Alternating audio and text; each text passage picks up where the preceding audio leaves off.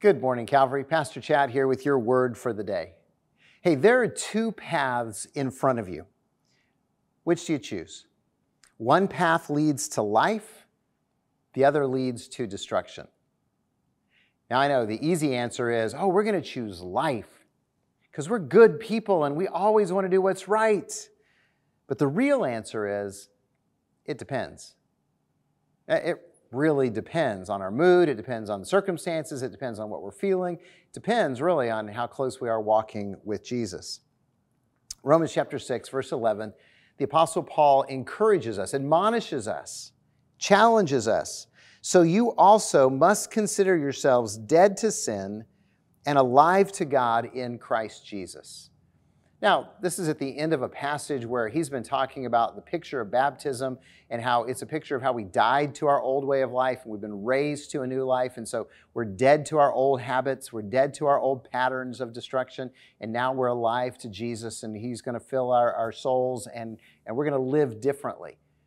And so we need to understand that if you're a follower of Christ, every moment, every decision that you make, you are choosing the path that you're going to take that day in that moment. You're either going to be alive to God and dead to sin, or you're going to be alive to sin and dead to God. Now, not spiritually dead, but I just want you to understand if your spiritual life is withering, if you feel distant from God, if you feel like you're stuck and you're going backwards, this might be the issue. It might be the simple choices you're making every day to be alive to sin. Because the more alive to sin you become, the further away God feels. But when we repent, when we acknowledge that we need God, when we try to follow Him, when we choose life over and over and over again, our relationship with Jesus comes alive. And it fills us and it changes us on a daily basis, on a regular basis. It's so simple and yet so difficult. It's kind of like dieting for your souls. I don't know about you, but when I'm trying to eat right, every bad thing looks good and my body cries out for it. But I know if I choose the right foods, if I choose to eat healthy, I'm going to feel better. I'm going to be better. My body's going to do better. And usually I choose well. But sometimes I don't.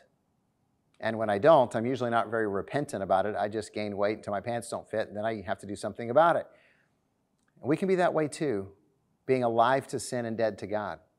We think we can manage it. We think we can skate for a little while, and the next thing we know, we're spiritually out of shape, and we feel far from God.